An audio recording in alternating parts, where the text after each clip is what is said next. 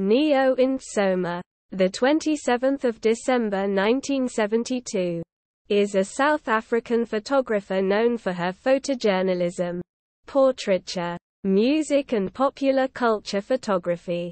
Born in Vryburg and brought up in the rural areas of Mafikeng in the Northwest Province.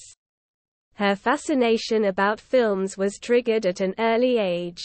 Growing up in the apartheid era and seeing the negative portrayal images of black South Africans, and the lack of participation of black women in a media industry dominated by white males.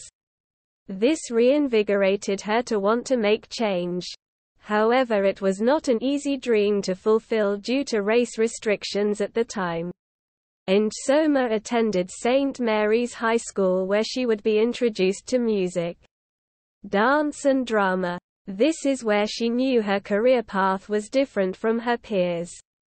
Despite several setbacks throughout her life, she kept on pursuing her dream of being a photographer, and succeeded. Ntsoma is known for her photographs that stand out for the odd angles from which they are taken and the way she plays with what is in focus in the photos and what is not.